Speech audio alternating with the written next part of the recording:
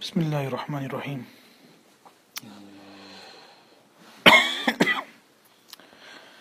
Alhamdulillah, Alhamdulillahi Rabbil Alameen, wal aqibatu lil muttaqeen, wassalatu wassalamu ala sayyidil mursaleen, wa imamil muttaqeen, wa ala alihi wa ashabihi wa baraka wa sallama tasliman kathiran kathira.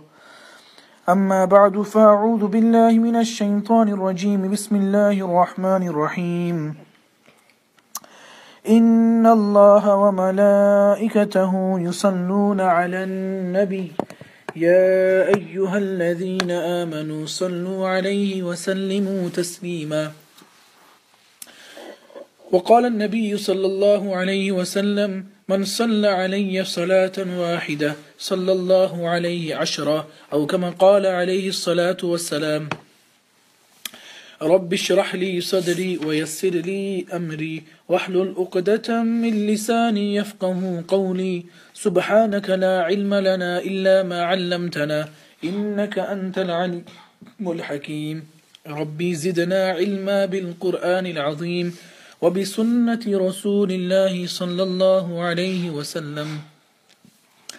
Alhamdulillah, Alhamdulillahi Rabbil Alameen.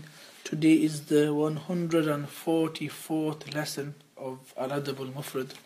Only through the sheer mercy of Allah subhanahu wa ta'ala, Allah has allowed it so that for the last consecutive 143 Fridays now, we have been sitting and discussing the work of Imam Bukhari rahmatullahi alayhi. And as I've mentioned now, literally, well, I'm not going to say the exact number, but within one hand you'll be able to count how many lessons we have left now.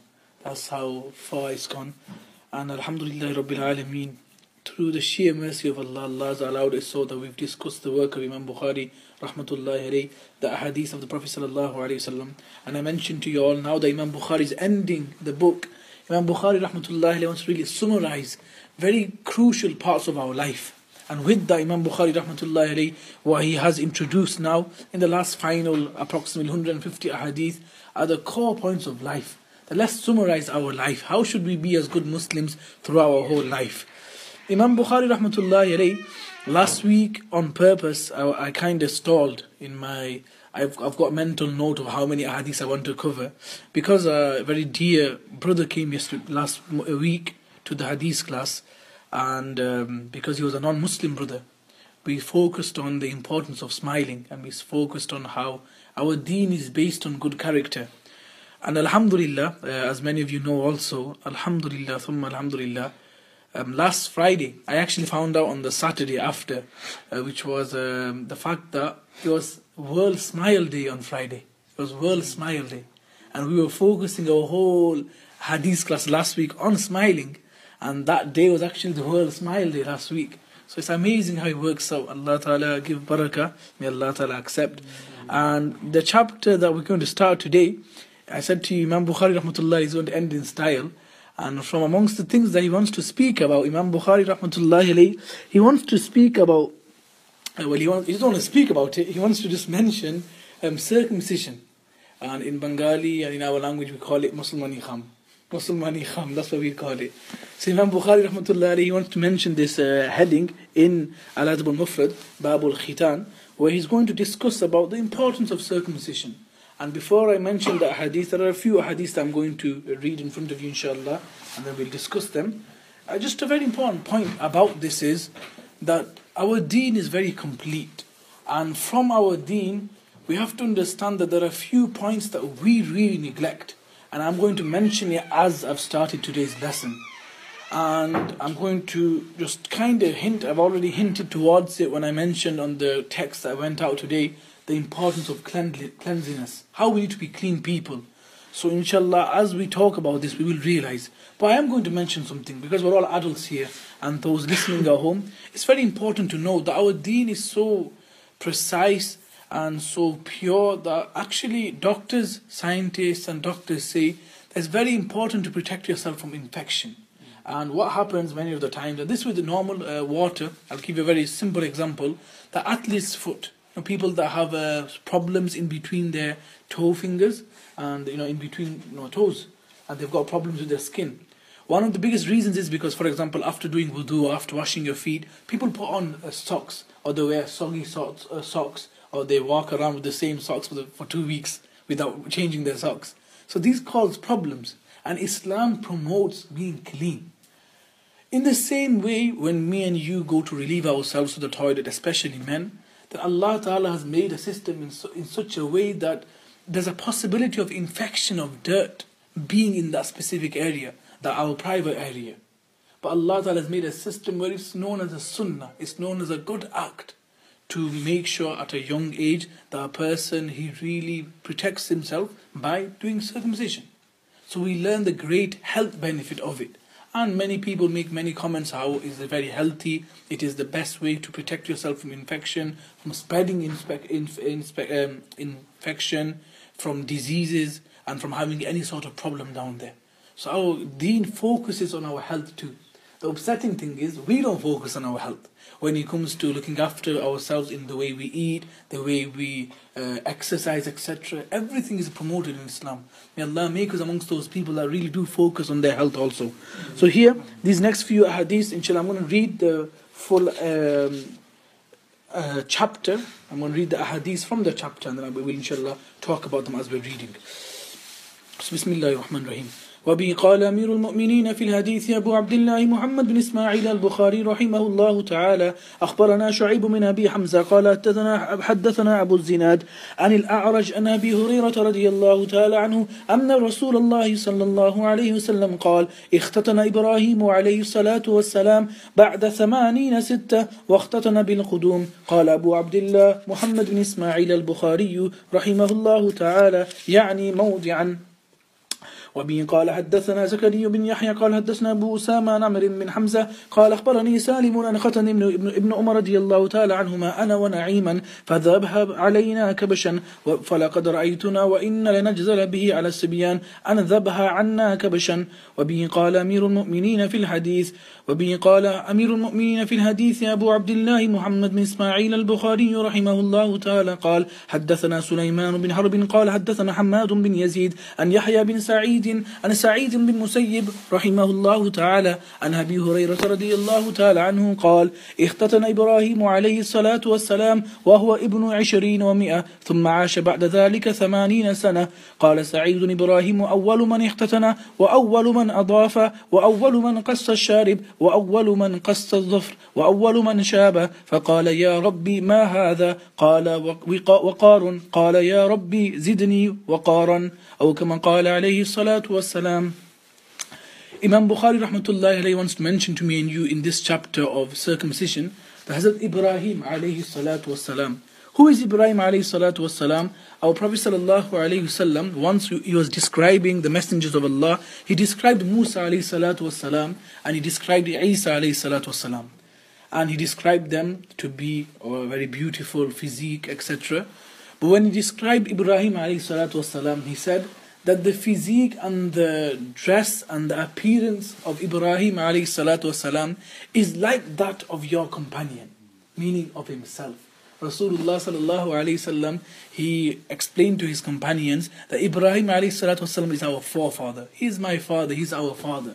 From his progeny, Rasulullah sallallahu alayhi wasallam came through Ismail alayhi salatu wasalam. So the Prophet ﷺ explained to the companions that I'm like Ibrahim in my physique, that me and him were very, very close in the way we looked. So our Rasul ﷺ is the most handsome. Rasulullah ﷺ's form was the best of all of forms. So you can just imagine that Hazrat Ibrahim ﷺ was also of a very beautiful nature and of a very beautiful physique. Rasulullah ﷺ explains to the companions that Ibrahim ﷺ, as mentioned in Sahih Bukhari, that Ibrahim alayhi salatu wasalam, he was circumcised at the age of 80. Now everyone's thinking, Ya Allah, we get circumcised at the age of 8 months. Or for some people, maximum 3, 4, 5, 6 year olds by that time. Ibrahim alayhi salatu wasalam, why was this the case? Because Ibrahim alayhi salatu wasalam, he was informed, he was instructed at that age. That was a very big question. that, some people become new Muslims. People become new Muslims at the age of 20, at the age of 25, and they didn't, when they were young, they didn't have they weren't circumcised. So what's the ruling for them? The ulama explained that obviously when you've hit such an age, you're 20, 25, 30, 40, it's too difficult at that age. You can't expect someone to go through that physical pain, because it's a pain at that age. So a person cannot do that. And at that moment in time, it's not recommended for that person either. Everyone is unanimous to say this. You don't need to at all.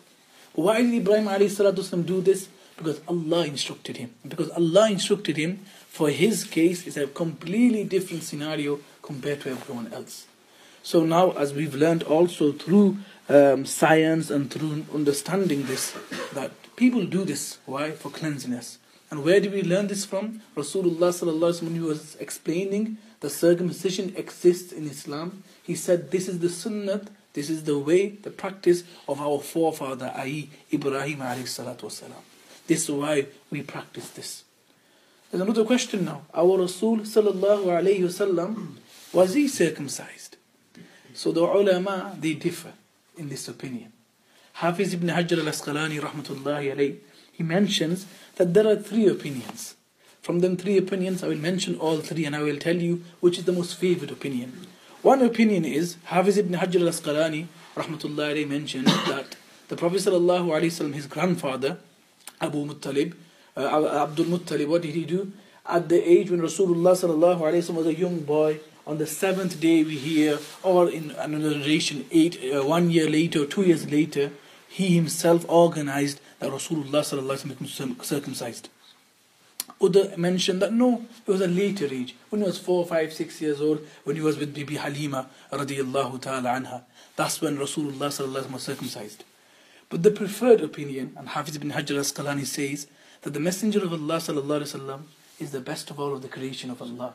The ulama, they have sukut. They want to remain quiet on this matter, but they say that the preferred opinion, where you don't need to discuss more, is that the Prophet sallallahu alaihi wasallam, when he was born, he was already circumcised. There was no need for him to go through that. The Rasul sallallahu alaihi wasallam was already circumcised.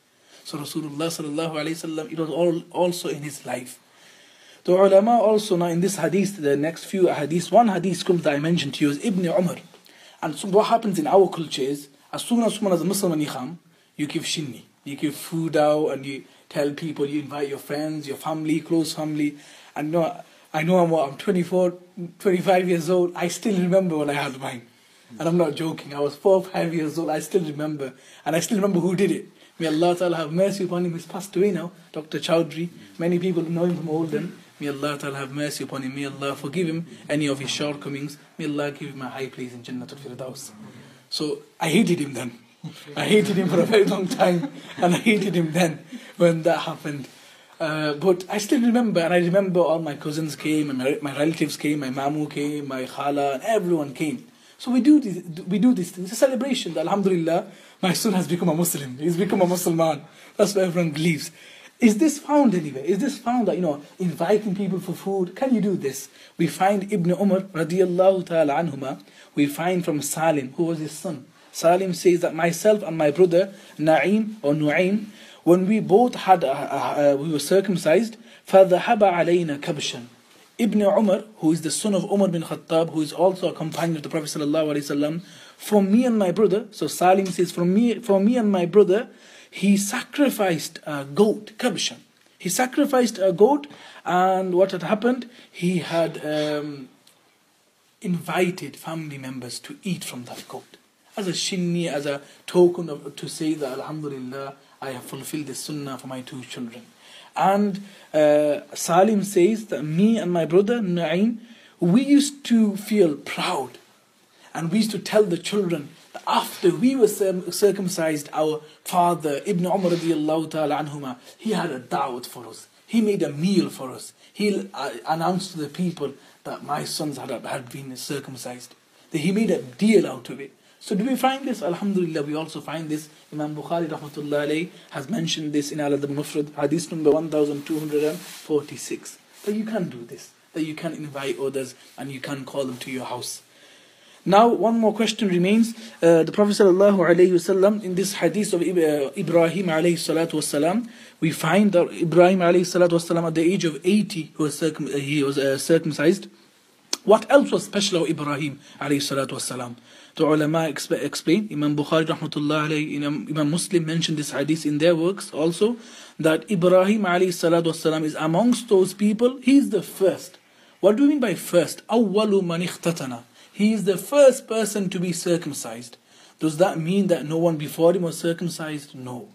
He was the first person, meaning that in Sharia, in Deen, in religion, it became part of religion to be circumcised. So Ibrahim alayhi salatu wasalam is the first prophet of Allah where it became part of the religion. So that's number one. What else? وَأَوَّلُ مَنْ أَضَافَ. Ibrahim alayhi salatu wasalam is the first from amongst the prophets that it became a sunnah, a way of his prophethood, that he hosted some guests. Who did he host? We find in the Quran Kareem, Surah Al-Hud, which is para 12, Juz 12 in the glorious Quran, that Hazrat Ibrahim alayhi salatu wasalam, when his nephew Lut alayhi salatu wasalam, when he was instructed by Allah to leave his community, he was instructed by Allah to leave his community, and Ibrahim alayhi salatu wasalam, to him some guests came. In the hadith and in the Quran verse we find that there were 3 guests that came to Hazrat Ibrahim alayhi salatu wasalam. When they came in, it was the honor of the guest that when the guests come in and the host presents them, that the host will place some food, and it's an etiquette that you eat something from that food, just to show appreciation that we respect that you've prepared for us. So Sarah alayhi salatu wasalam, the wife of Ibrahim, and Ibrahim alayhi salatu wasalam prepared food, and he presented it in front of these 3 guests. And these 3 guests, they didn't eat from the food. So Ibrahim alayhi salatu wasalam started to fear. Why have they come? They're not eating from my food. Is there something wrong with the food? What's happened that these 3 guests are not eating? He became very fearful. Then Ibrahim alayhi salatu wasalam, in that fear, whilst in that state, in the glorious Quran we find Allah subhanahu wa ta'ala says through these 3 guests that don't worry, Ibrahim, don't worry. We are not normal guests. We are not guests. Rather, we have been sent from Allah subhanahu wa ta'ala. Ibn Kathir rahmatullahi alayhi says, should I tell you who them 3 guests were? Those 3 guests that came to Ibrahim alayhi salatu wasalam. Ibrahim alayhi salatu wasalam, he hosted 3 guests, and I don't think anyone else will ever get an opportunity to host such 3 guests. Who were they? Hazrat Jibreel alayhi salatu wasalam, Hazrat Mikail alayhi salatu wasalam. And one narration we find, it could be either Israfil alayhi salatu wasalam or Israel, the angel of death. But we find that the 3 archangels of Allah, they were the guests of Hazrat Ibrahim alayhi salatu wasalam. So now in Islam, it became part of the sunnah to host people. It became part of the sunnah of the life of Ibrahim alayhi salatu wasalam, and in our lives, that you should host. You should host people. You should take people as your guests. What else? وَأَوَّلُ مَنْ قَصَّ الشَّارِبِ. And Ibrahim alayhi salatu wasalam, it became part of cleanliness. It became part of sunnah that you should trim your tash. You should trim and look after your hairs. And وَأَوَّلُ مَنْ قَصَّ الظَّفْرِ. And you should also trim your nails. وَأَوَّلُ مَنْ شَابَ. And Ibrahim alayhi salatu wasalam is amongst the first that when his hair became white, it had significance. When his hair became white, it had significance. What does that mean? He said to Allah, Ya Rabbi, ma hadha. Oh Allah, what is this? What is this white hair that I see? What is it? Allah subhanahu wa ta'ala said, Waqar. It is dignity, it is honor, waqar. It is nobility. Guess what Ibrahim said to Allah? Ya Rabbi, zidni waqaran. Oh Allah, increase me in nobility, increase me in honor, i.e. increase me in my white hair. So Ibrahim alayhi salatu wasalam, we find that he was gifted with the white hair, and it meant something for him in his sunnah. What does it mean for us? Let me share with you a hadith of the most beloved Prophet sallallahu alayhi wasallam. That is a hadith of our Rasul sallallahu alayhi wasallam, wherein the Rasul sallallahu alayhi wasallam says that when a person has white hair and he has reached old age, he is weak and feeble, and he raises his hands to make dua to Allah, Allah subhanahu wa ta'ala has haya. Allah finds it's not suitable for me not to forgive this person. Allah finds it incumbent upon himself to forgive that person because of his old age, because of his white hair. There is an incident mentioned from the Salafus Salihin, and it's noted, and it's worthy for me to mention too, wherein there was a young man, he passed away. Before he passed away in a state where he had normal hair, he didn't have white hair. But before he passed away, he said to those around him that after I pass away, I want you to put some white powder on my beard and on my hair. And in that state, put me inside my grave and bury me. They were confused. What's with the white powder? Why white powder on the hair and the beard? So they did as he instructed. He passed away. Someone saw him in a dream. And I always say this about dreams. Dreams are not the final outcome. They don't symbolize that it's definitely this. But it's a very good alamat, a very good sign, a very good indication. So somebody saw him in a dream. And in the dream, they asked him that, how did Allah deal with you? How did Allah deal with you? When the angels came to ask you, man rabbuk, ma dinuk, man nabiyuk, how was it? So the person said, Allah forgave me. Allah forgave me my misdeeds, Allah forgave me, and Allah has promised me Jannah. So how? What was it? What deed was it? There was no deed. It was that action that when I instructed people to cover my beard, my hair with white powder. Well, explain. So the person in the dream says that when Allah subhanahu wa ta'ala questioned me, why did you do such a thing for? Why did you put white powder on your hair and on your beard? Why did you do that for? So he says, I said to Allah subhanahu wa ta'ala, Oh Allah, I had heard from my teacher, who had heard from his teacher, who had heard from his teacher, who had heard from his teacher, who had heard from his teacher, who was blessed to hear from his teacher, Hazrat Aisha radiyallahu ta'ala anha, who was blessed to hear from Rasulullah sallallahu alayhi wasallam, who was blessed to hear from Jibreel alayhi salatu wasalam, who was blessed to hear from you, that you, O Allah, has said in a hadith Qudsi, that when a servant of mine comes in such a state where he has weakened, where he has white hair, he has white hairs, and he asks for forgiveness, he asks something from Allah, Allah finds it upon himself to forgive that person because of his old age. Oh Allah, you said them words. Because of this, I want you to imitate this look that I have come to you as an old man and as a person with white hair. Allah subhanahu wa ta'ala says, what your teacher said to you was true. What his teacher said to him was true. What his teacher said to him was true. And what his teacher said to him, meaning Aisha radiyallahu ta'ala anha, was true.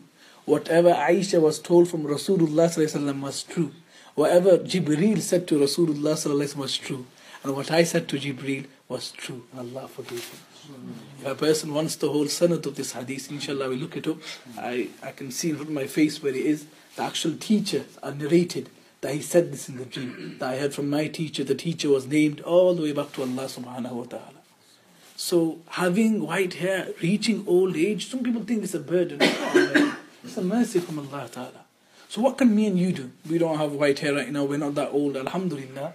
What we can do is though, those around us in our lives, those uncles, those grandparents, those parents, if your father is of that age, if you know anyone of that age, ask dua from them. Their dua is readily accepted in the court of Allah. Ask dua from them.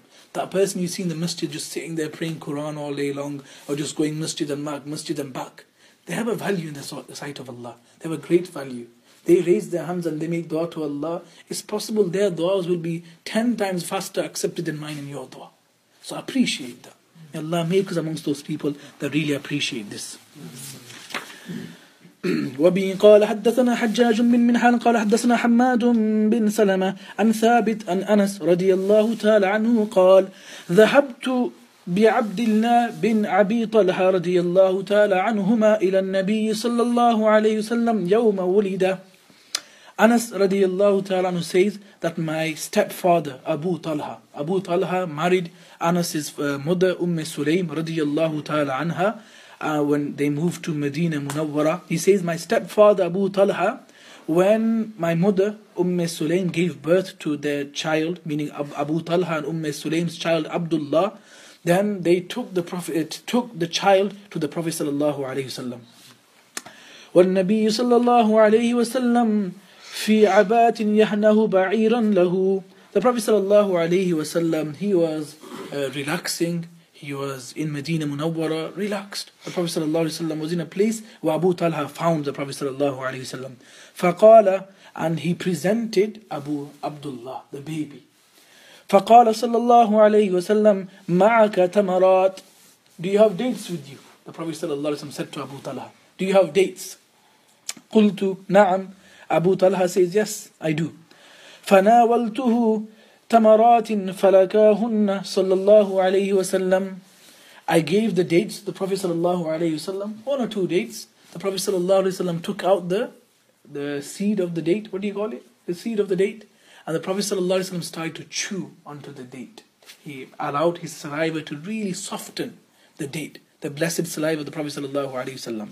After doing so, ثُمَّ فَغَفَرَ الصَّبِيُّ وَأَوْجَرَهُنَّ إِيَّاهُ, the Prophet sallallahu alaihi wasallam took out the date which he had already chewed on, and the Prophet sallallahu alaihi wasallam placed the date inside the mouth of that child, Abdullah, that baby.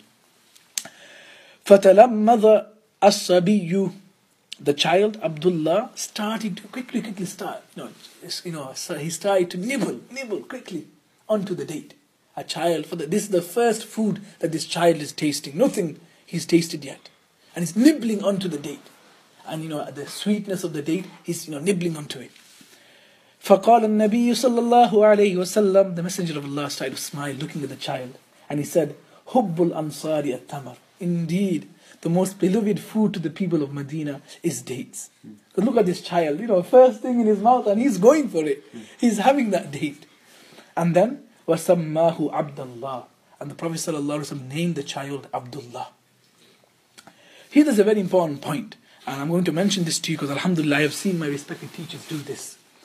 Tahniq, it's called tahniq in Arabic. Tahniq means that when a child is born, a baby, the first morsel, the first food that child should take as barakat, tabarrukan, is that a person goes to a pious servant of Allah, they chew on something sweet, ideally dates, and then they place that mixed saliva, that mixed date inside the mouth of the child, so they starts to nib onto the food, onto the date, and then because it's mixed with the saliva of the pious servant of Allah, that's the first morsel of food that enters the belly of that child. What's happened today, and my respected teacher Sheikh Bilal Hafidahullah Ta'ala, because this same topic and this same hadith comes in Sahih Bukhari, and because we are studying this hadith with him right now, just last week he mentioned this hadith, tahniq. There's a very big problem that me and you have done now. First of all, tahniq only happens after the child is born. That's number one. What some people do is that they go to their sheikh, or they go to a big sheikh or a very pious person, that sheikh, my wife is expecting in the next 1 month, and the next 2-3 weeks, can I present some dates to you so you can chew on it, and I'm going to save them and I'm going to give it to the child. So that's not correct. Why is it not correct? And Sheikh Bilal mentioned very important issues of health, which is, what do we normally do when we give dates? We put into a plastic bag and we give the dates. So it goes, first of all, when you've given it and the pious person has mixed his saliva and he's put it back into the plastic bag, that plastic bag could be infectious. It could be dirty. So now you've mixed the saliva of someone and the date, and you've put it into a plastic bag, and plastic do give off certain chemicals. That's dirty and it's infectious. Now you're going to feed that to the child. That's not good. Secondly, if the child isn't born and you're going to save someone's saliva, by the time the child is born, that saliva is going to dry up. And tahniq literally means that the child is born, and the first morsel that the child finds is the food, the saliva mixed with a date, with honey, whatever it may be, and it comes to the child. It should be the first thing that the child has. So now what me and you have done, we've made it a custom, like, I'm going to save the day and I'm going to make someone big sheikh, come on, chew it and then give it to my child. The point is, the big sheikh should be someone local, someone that you can actually go to and they can give it to you there and there. As in, literally, the child is born and you go to someone and they do tahniq. I myself, I'm not a big sheikh, I'm nothing of that sort. May Allah Ta'ala protect me from ever thinking anything of myself in my own life. May Allah Ta'ala raise me in such a way that in the sight of people I become very big, but in my own life, in my own sight, I am very small and I remain very small. So once, one of my cousins, he had a boy, he's called Zain now, mashallah, he's 4 or 5 years old. And I remember the morning that he was born, that cousin of mine, he was in Fajr with me, and then he got the news. We rushed to hospital and we had with us a date, And there was no one else there. It was just me and him, and his wife had given birth, alhamdulillah, mashallah, a very beautiful baby boy. I'm the first person there. So adhan was given, iqamat was given, and because there's no one else available, so I did the chewing of the date and I gave to the child. And now that we've studied the hadith, I realized that, okay, maybe I'm not the pious person, but that's the actual sunnah of the Prophet ﷺ, that it happens after the child is born. So what's the better way? If you still want your sheikh, and if you want someone big or a very pious person to give this, there's a very beautiful option which Sheikh Bilal uses, so I'll mention it to you. He has small jars of honey. So what does he do? As soon as the news comes that someone is, I've got a child, alhamdulillah, I've been blessed with a baby boy, baby girl, and they've come and they don't bring the child, so the child is not in front, and people bring dates. He goes, I'm going to keep the dates for myself, I'm going to eat it, but I will give back something to you. So he has a small jar of honey. He puts his finger into his mouth and he gets the saliva and he mixes the honey in the small jar, and then has the honey, mixes it again, so his saliva is mixed with the honey, and then he says, now take this and give it to the child.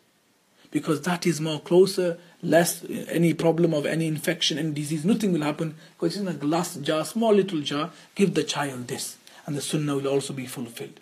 So we should think about these things. Those of us that are married, may Allah, if Allah blesses us with children, we should think about these kind of things. It's not always about going, all the way to, London and getting the blessed, day, being blessed by someone else or by the blessed sheikh. Keep in mind the sunnah of the Prophet ﷺ. May Allah make us amongst those people that do fulfill this. Imam Bukhari rahmatullah wants to say to me and you, I spoke about circumcision. Why did I speak about circumcision? Because the first step to having good children is that before children come into life, that you are very clean in your dealings and you are very clean when you have that husband and wife time. Now he's mentioned about children. One or two things he wants to say about children. وَبِهِ قال حدثنا محمد قال أخبرنا عبد الله قال أخبرنا حزم قال سمعت معاوية بن قرة يقول لما ولدوا عياس دعوت نفرا من أصحاب النبي صلى الله عليه وسلم فأطعمتهم فدعوا فقلت إنكم قد دعوتم فبارك لكم فليملل فيما دعوتم وإني إن أدعو بدعاء فأمنوا قال فدعوت له بدعاء كثير في دينه وأقله وكذا قال فإني لا تعرف فيه دعاء يومئذ. Hazrat Muawiyah bin Qurra rahimahullah ta'ala says, I was blessed to have a child called Iyas. My child, Allah blessed us with a child called Iyas. What did I do? I went to a group of the companions of the Prophet sallallahu alaihi wasallam. What do we learn from this? When you have children, you should take your children to the pious servants of Allah. They will make dua for that child. So Muawiyah says, I took my child Iyas to a group of the companions of the Prophet ﷺ that I had access to. فَأَطْعَمْتُهُمْ, I fed them. I gave them food. I fed the pious servants of Allah, i.e. the companions of the Prophet ﷺ. فَقُلْتُ, I said to them, indeed you have made dua for my child. When pious people gather and they're eating, then the baby is brought, and they're like, may Allah, bless this child. Then another person kisses it, and then another person's like, oh Allah, give barakah. Allah make him a very pious person. Allah make him very pious. They make so much dua. So Muawiyah says, indeed you've made dua for my child. فَبَارَكَ لَكُمْ, and may Allah bless you in this, that you made dua for my child. But I've got one more request. Now look how clever this Muawiyah rahmatullahi alayhi was, this tabi'i. He says, إِنِّي أَدْعُو بِدُعَاءٍ. Now I'm going to make some dua. You've made dua, okay. You've made dua, but it's possible after making dua, yes, Allah could have accepted, but there's a few things that you didn't say. I'm going to make dua now.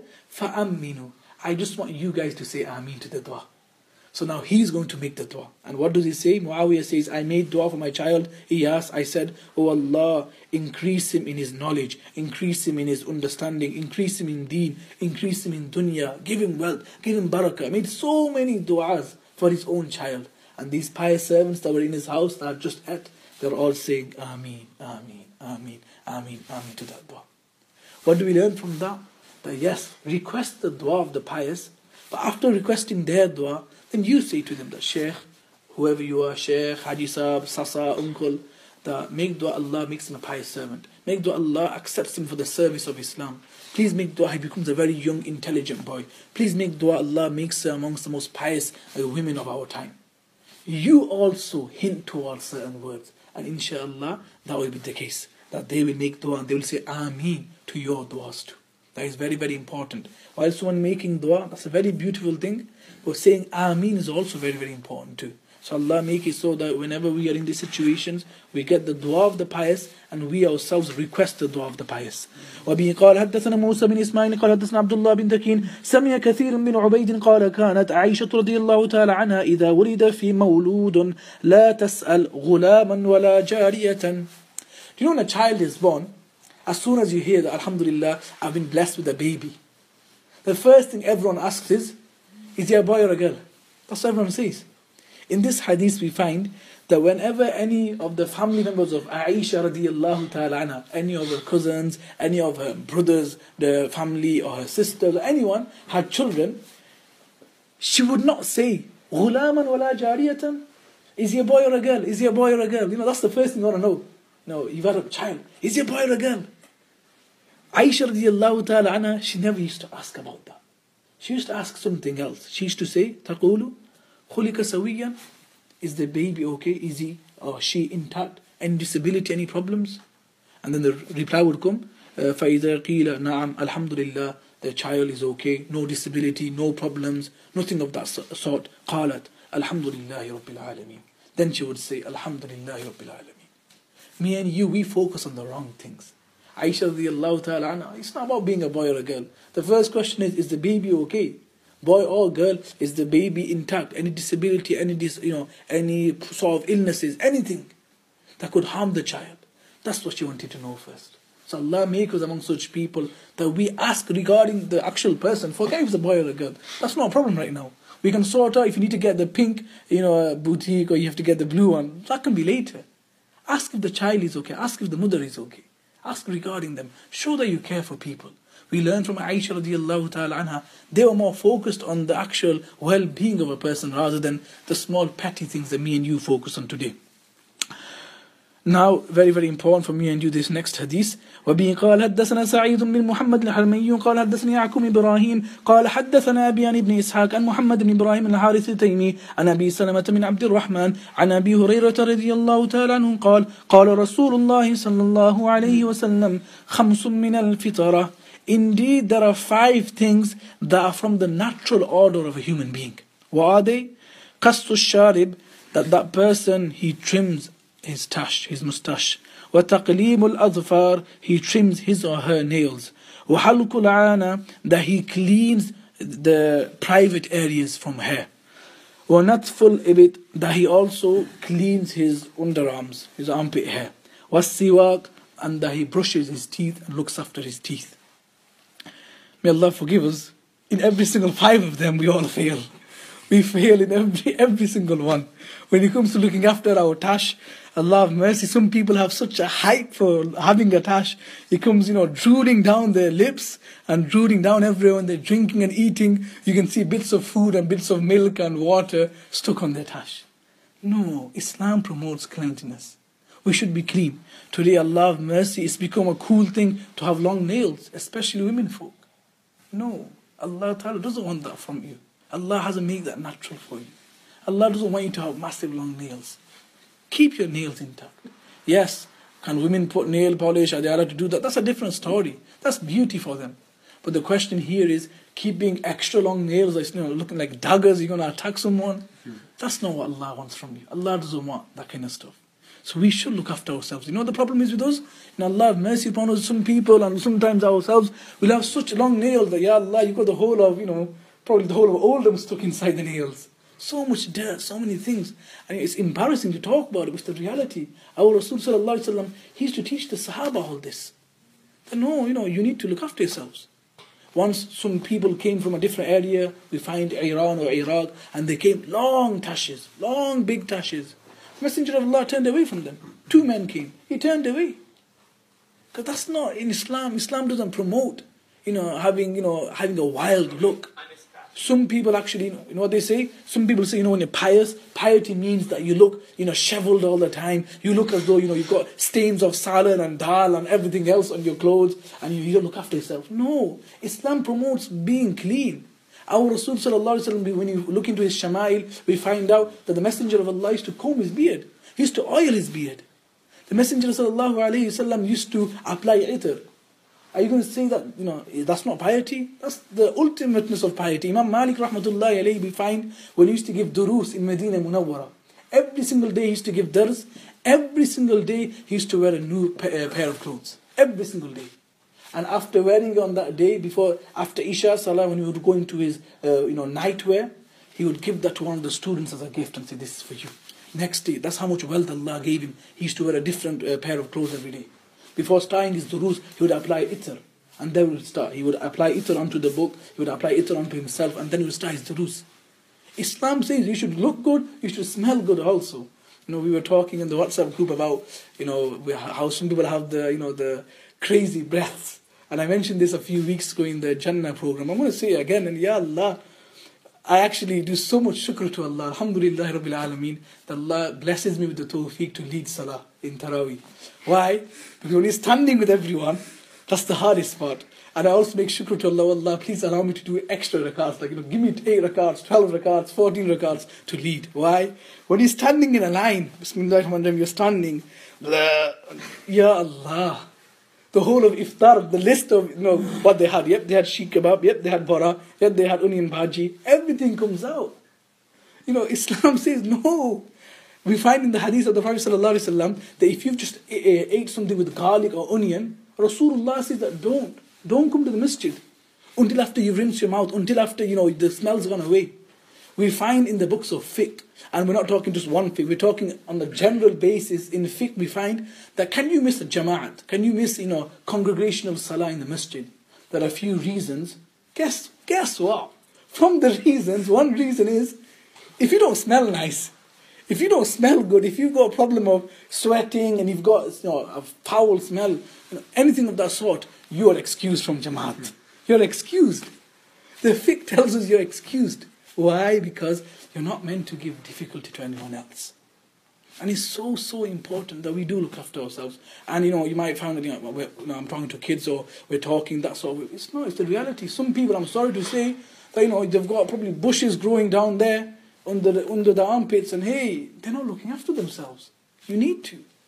And also another thing, and we'll all realize, sometimes we think that we smell okay.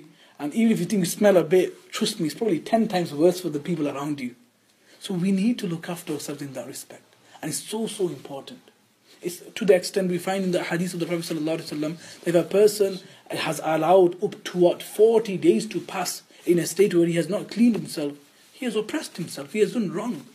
He has gone against the command of Allah and His Rasul ﷺ. So that's how important cleanliness is. So if anyone is telling me and you the opposite, I'm sorry, that's wrong. Our deen promotes being clean in every sort of way. And now, some people say that, if I just use miswak, it's not enough. The reality is the ulama actually have written now, the last 200 years, the ulama write, our food is very different to the food of those people of the past, the Salaf al-Salihin. They ate very simple. Their food was very simple, was very organic. So when they used to eat, it wasn't a foul smell, it wasn't a bad smell emitting from their stomachs. My food and your food has changed a lot. A lot of it's processed. It's chemical based. It has so many reactions and so many foul smells come from our food. So for me and you, miswak, the ulama actually say, if there's any sort of, for example, toothpaste or any sort of minty thing, we should be using that also. Islam promotes this, that you should be looking after yourself. You should be, having that thought inside you that I need to look after myself. Teeth, they're a blessing from Allah for the rest of our lives. I had one tooth out and I'm telling you, it hurts. And you think to yourself, I remember when I went to the dentist about 2 years ago, the way he looked at me, I was like, oh God, you're like, oh, okay, those very bad teeth. And you feel like, you feel shy. I spoke to one of my friends who's a dentist, and he said this to me, and I didn't really think of it until when he said this to me, which was, shall I say something to you, Atiq? I go, yeah, please tell me. Because we dentists, when we speak to people, guess what's the first thing that we look at? We look at the teeth. And there's a saying, if you don't look after your teeth, then there's a big problem, because what else are you not looking after? If you can't look after your teeth. Because we pick on these things. We check if people actually brush their teeth or not. And it's very important for me and you. So Allah make us amongst those people that really do put emphasis on this. Can I make a further point? Rasulullah sallallahu alaihi wasallam says, "At-tuhuru shatrul iman." The cleanliness is half of faith. Shatr, in some respects and in some places in hadith we find shatr means half, a very big portion. At-tuhuru shatrul iman.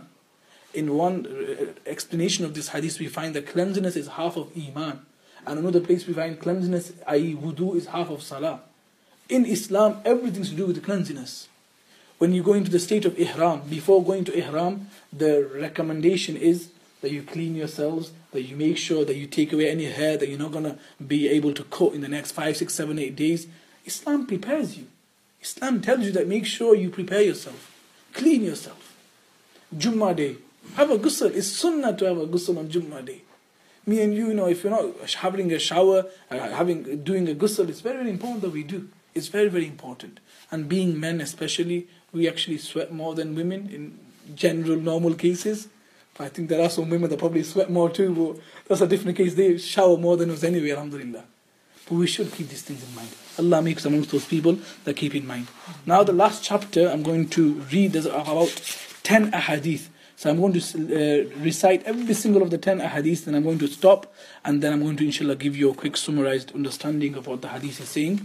But whilst I'm reciting the hadith, please listen very carefully. Why should you listen very carefully? Because the words of the Rasul sallallahu alaihi wasallam, just the utter words of the Rasul sallallahu alaihi wasallam, is very beneficial and is a means of barakah and mercy.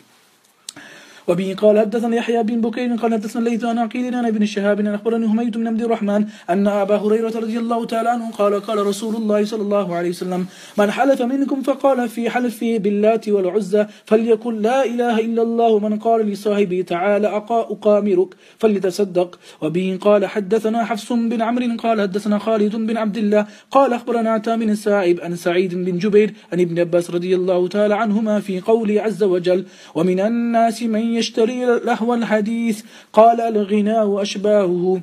The Prophet ﷺ's companion Ibn Abbas radiallahu ta'ala anhuma says that indeed there are some people that they play with words. What does this mean? Ibn Abbas explains saying that music, singing, when a person sings and those futile talk which is compared to singing, indeed he has sold his words and he has done a bad thing. وبه قال حدثنا محمد بن سلام قال أخبرنا فزاري وأبو معاوية قال أخبرنا قنان بن عبد الله النحمي عن عبد الرحمن بن عوسج عن البراء بن عازب رضي الله تعالى عنه قال رسول الله صلى الله عليه وسلم أفشوا السلام تسلموا والعشرة شر. Indeed, spread salam, it is a means of peace for you. والعشرة, useless, futile activity, futile talk, sharrun, indeed it is evil. Don't involve yourselves in petty talk, in ghibat, in backbiting, in just wasting time, in making futile conversation. وبه قال حدثنا إسماعيل بن قال حدثنا مالك عن موسى بن ميسى عن سعيد بن أبي هند عن أبي موسى الأشعري رضي الله تعالى عنه أن رسول الله صلى الله عليه وسلم قال من لعب بالنرد فقد عصى الله ورسوله صلى الله عليه وسلم. وبه قال حدثنا مسدد قال حدثنا معتمر قال سمعت عبد الملك عن الأبي الأحوص عن عبد الله بن مسعود رضي الله تعالى عنه قال إياكم وهاتين الكعبتين الموسومتين اللتين تزجران زجرا فإنهما من الميسر.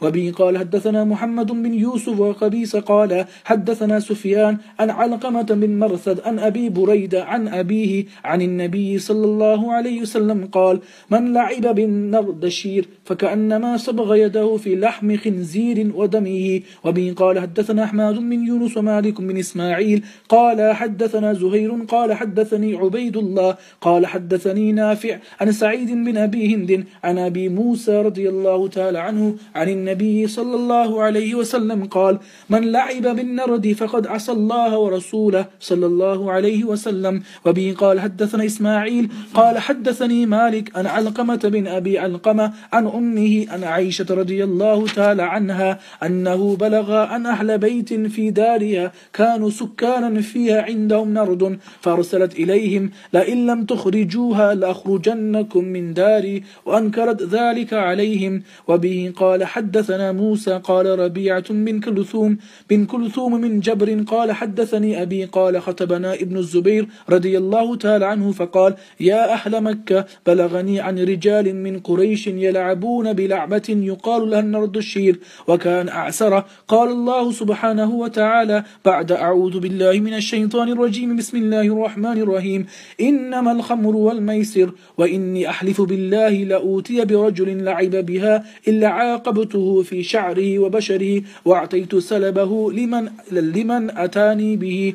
وبه قال حدثنا الحسن بن عمر قال حدثنا يزيد بن زري عن حبيب عن عمرو بن شعيب عن أبيه عن عبد الله بن عمرو بن عاص رضي الله تعالى عنه قال اللاعب بالفصين قمارا كآكل لحم الخنزير واللاعب بهما غير قمار كالغامس يده في دم خنزير أو كما قال عليه الصلاة والسلام. Here the Prophet ﷺ's ahadith and his companions say that there's a game, and we call it, in English translation, we call it backgammon. Have you heard of backgammon? Them two black and white pieces? At the time of the Prophet ﷺ and before the time of the Prophet ﷺ, the Arabs used to play this game. But when they used to play this game, they used to bet. Like that, for example, that if I win, you have to give me that amount of land. If I win, give me that many golden coins. If I win, give me silver coins. They used to bet on this. So the Prophet ﷺ came and said that those that play with la'ib, those that play with this sort of game, indeed it is wrong for them. And then the Rasul ﷺ made certain comments. Amongst them was the Prophet ﷺ said that person who involves himself in this game, in this sort of gambling, it is the same as that person who eats and drinks from the blood and eats from the meat of pig. So the Prophet ﷺ made it very severe for the Muslims, because Muslims don't eat pig. That's part of our belief. Alhamdulillah, it is in the glorious Quran. We're not saying anything bad about pigs. We're just saying that we don't eat them. So Rasul explained that the way, even to this day, if you say to someone that it's like eating pig, like, oh, I don't want to eat pig. No one wants to eat pig because they see some sort of disgust, whatever it may be, they see something. They associate disgust. They associate that you can have everything else in life, but just don't have pig. You can have, you can drink wine and everything, but just don't give me pig. Some people have this sort of mentality, which is a bad thing, but at the same time, Alhamdulillah Rabbil Alameen, that they still see the hurmat and the fact that Allah has made pig forbidden for them. At least they understand that much too, which is a great favor of Allah Ta'ala, that they see that as haram. It is better to see at least one thing as haram than completely disassociating yourself from deen.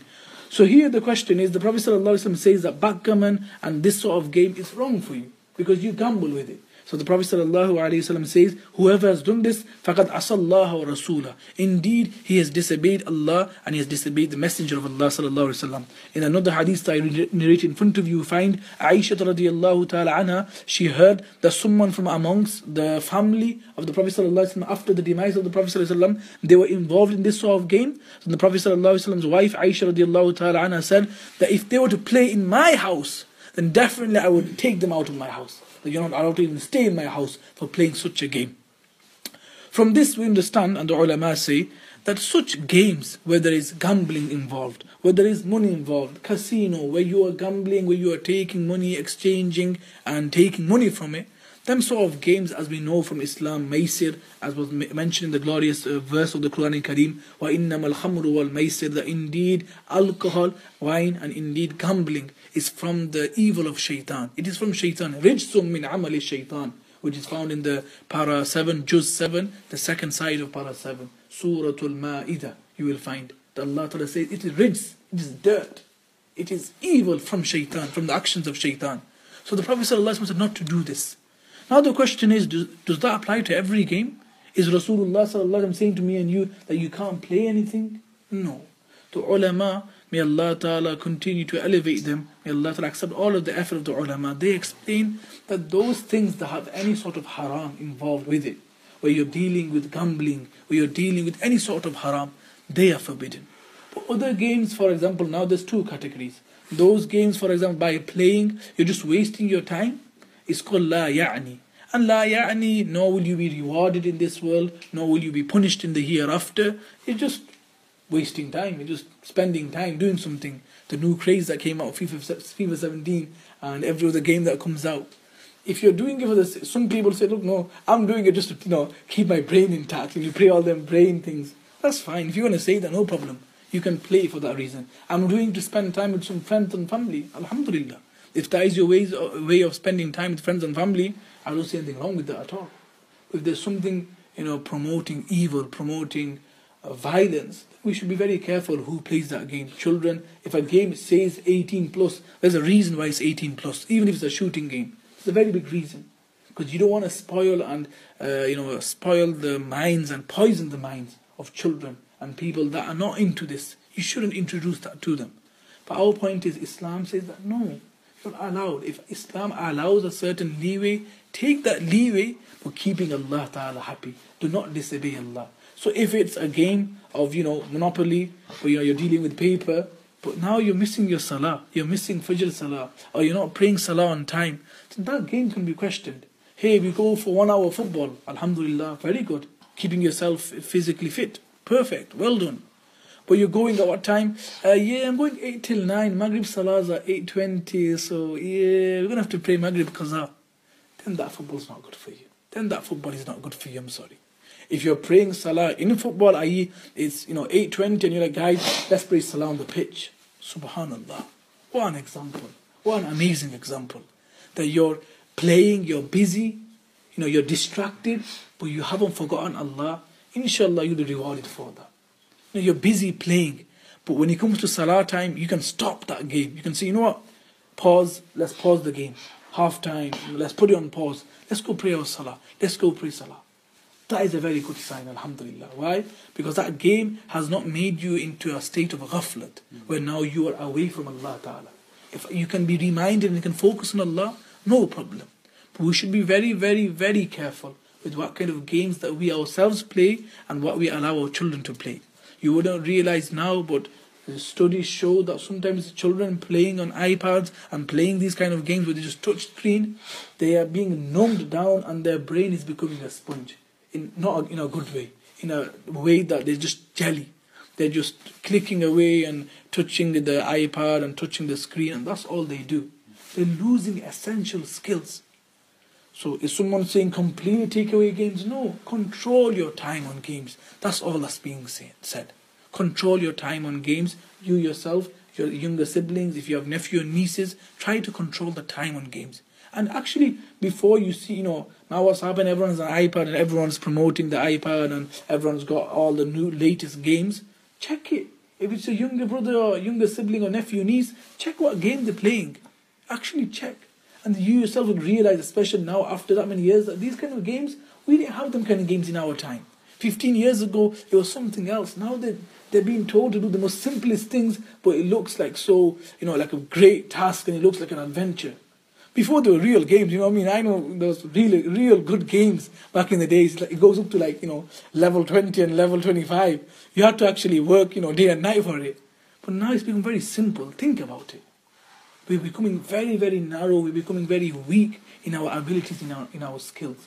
So we should try to take away. And I want to say something more. Studies show that very educated families, and I'm not talking Muslims anymore, in general, British educated families, they do not allow, and I'm not saying 5 minutes, I mean they do not allow consoles, they do not allow iPads into their homes for their children until a certain age, until after 9, 10, until after 11, 12, 13. Why? Because they themselves know that it's not good for my child, it's harmful.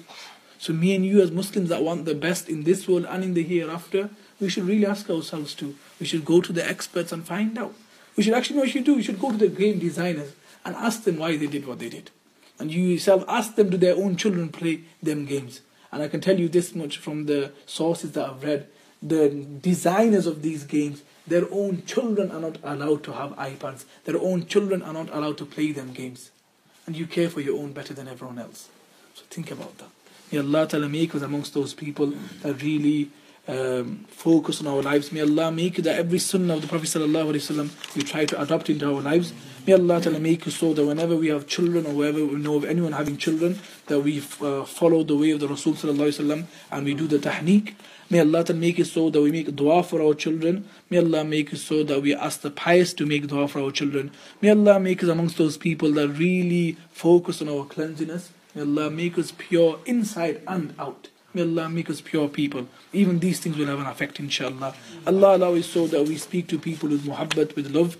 Allah allow it so that we save ourselves from those activities and those futile activities that will make a person go far from Allah. Allah allow it so that whenever we have our free time and we're playing games or we're busy in different activities, Allah allow it so that when the call of prayer comes, when realization of any farz act comes upon our head, that we are the first to stop the activity and turn towards Allah subhanahu wa ta'ala. Inshallah, we will carry on from next week. And the hadith of the Prophet sallallahu alaihi wasallam, just to summarize why Imam Bukhari mentioned all these topics, was because he started off with circumcision, he promoted cleanliness, he spoke about the importance of being clean, and he spoke about how it has effect on children also by mentioning children, and then he spoke about games. Next week Imam Bukhari rahmatullahi alayhi will speak to me and you about how a Muslim doesn't fall into the same trap twice. That will be the first hadith.